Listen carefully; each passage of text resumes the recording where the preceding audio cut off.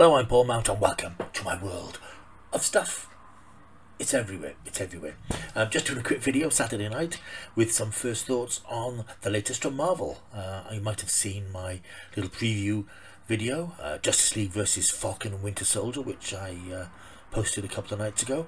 It's now Saturday early evening, and I've seen the first episode. Hopefully we've all seen the first episode of Falcon and the Winter Soldier that dropped on Disney Plus yesterday morning. We also had the Snyder Cut, but I'm not talking about that because I haven't seen it all yet.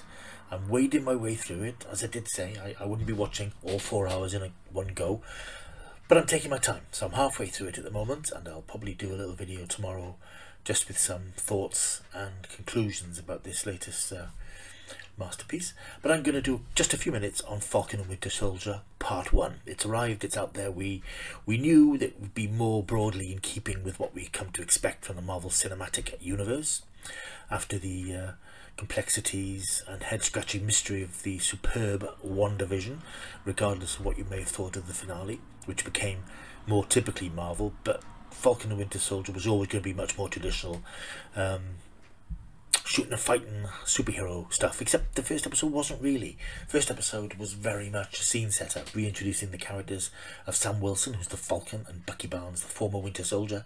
After the blip, which was the cataclysmic conclusion to the Avengers arc in Avengers Endgame, where Thanos' finger snap was reversed and humanity was restored, and all existence in the universe, half of which had been erased by Thanos, was restored, and the natural order of things continued. Now this first episode, New World Order, sets out the story here with an explosive introductory sequence where we see Falcon still doing his superhero Avenger thing in a thrilling aerial action sequence where he rescues a prisoner from a terrorist group who seemed to think that the world was better the way it was post-blip, and battling to make their mark.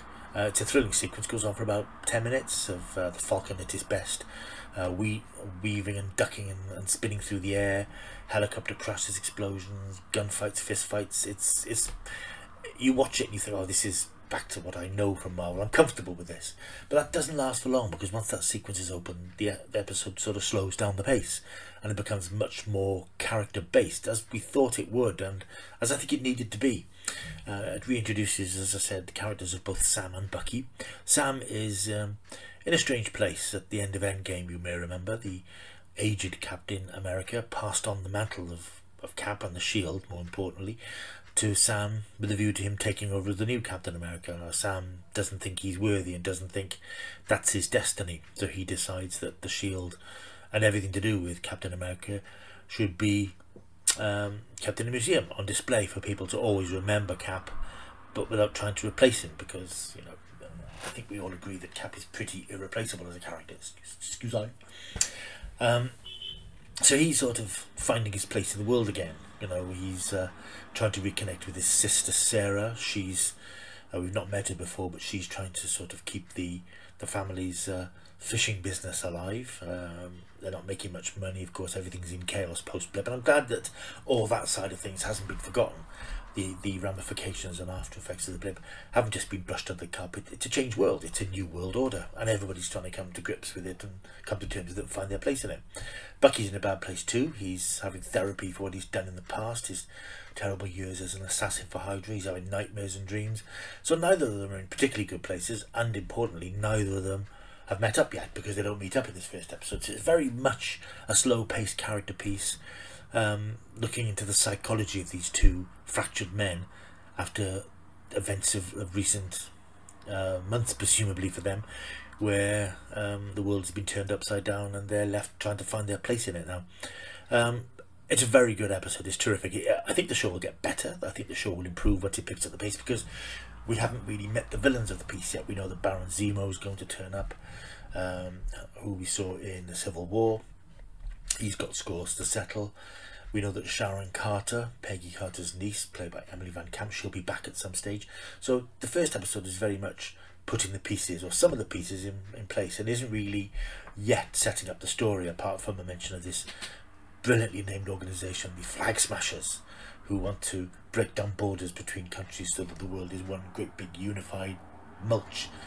And I think that's going to be sort of part of the ongoing storyline. So I think that this hasn't got the complexity or the ingenious storytelling techniques of WandaVision, but it is very much sort of, it looks like Marvel. It's got that sheen and gloss to it, and wit and imagination, but it's being reined back at the moment because we just need to get to know Sam and Bucky again, and I think this episode does a brilliant job in doing that. A lot of Marvel fans might be twiddling their thumbs and wanting more of the action, but it's very clever that they place that big action set piece at the beginning of the episode just to sort of reassure people, yep, this is, you know, this is the MCU as you know it, but on your small screen.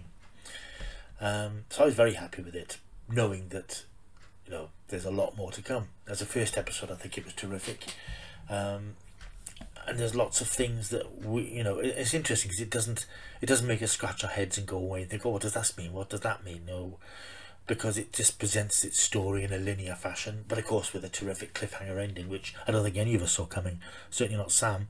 So very much looking forward to seeing how this continues. The first episode gets a good solid 8 out of 10 from me. I'm getting the hang of this. Gets a good solid World of Stuff 8.